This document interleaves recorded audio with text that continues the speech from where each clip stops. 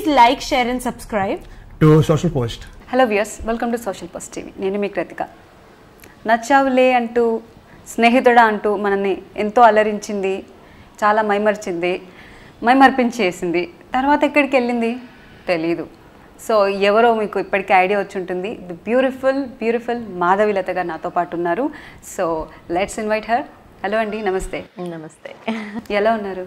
I'm good. How are you Krittika? After seeing you I'm so good. Yeah, thank you.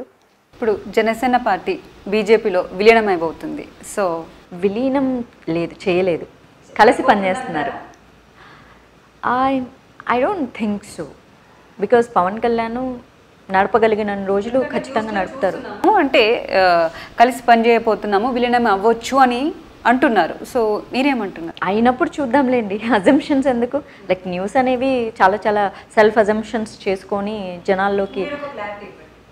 విలీనం చేయలేదండి, కలిసి పనిచేద్దామనే చెప్పారు. వచ్చే ఎలక్షన్స్లో కలిసి పనిచేద్దామని చెప్పారు. కలిసి పనిచేసిన తర్వాత ఆ రిజల్ట్స్ని బేస్ చేసుకొని కంటిన్యూ అవుతారా లేకపోతే విడిపోతారా కూడా చెప్పలేము. పవన్ కళ్యాణ్ అంటే మీకు చాలా అభిమానం. సో అలాంటప్పుడు జనసేనలో ఎందుకు వెళ్ళలేదు? యా వెల్, 2 years నుంచి ఆన్సర్ చెప్తూనే ఉన్నాను, బట్ మళ్ళీ చెప్పాలి. ఇప్పుడు కూడా నేను బీజేపీ కండువా వేసుకున్న తర్వాత కూడా నేను పవన్ కళ్యాణ్కి సపోర్ట్ చేశాను. అది నా అభిమానం, నా ప్రేమ. జన సైనికులకు ఆ విషయం అర్థం కాలేదు, పవన్ కళ్యాణ్ ఫాలోవర్స్కి ఆ విషయం అర్థం కాలేదు.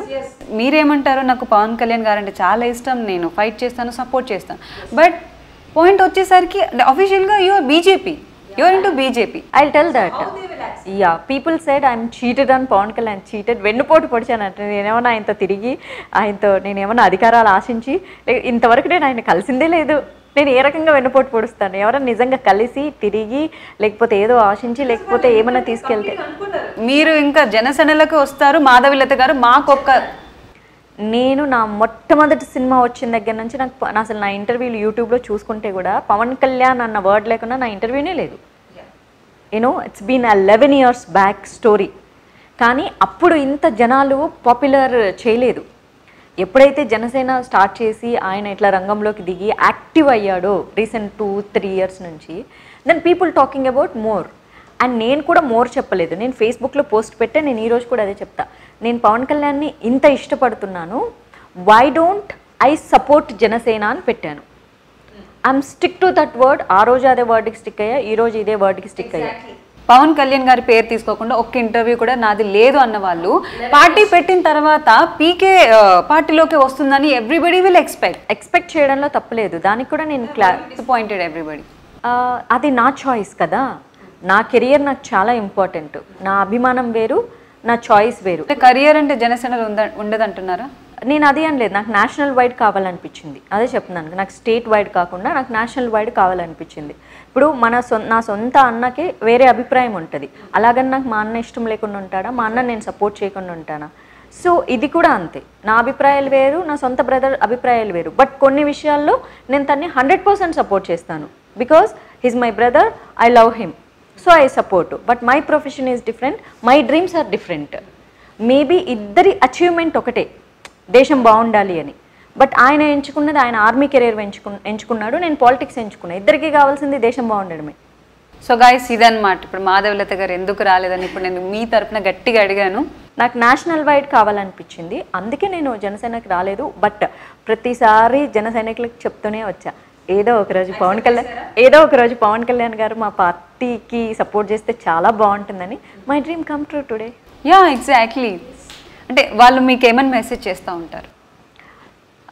కొంతమంది జన సైనికులు నాతో టచ్లోనే ఉన్నారు. ఆ రోజు టచ్లోనే ఉన్నారు. అంటే కొంతమంది అటు ఇటు మాట్లాడే ఈ సోషల్ మీడియాలో పీపుల్ కాకుండా ఫ్రమ్ ద డే బిగినింగ్ నుంచి కూడా జనసేనలో ఉన్న వాళ్ళు నాతో టచ్లోనే ఉన్నారు.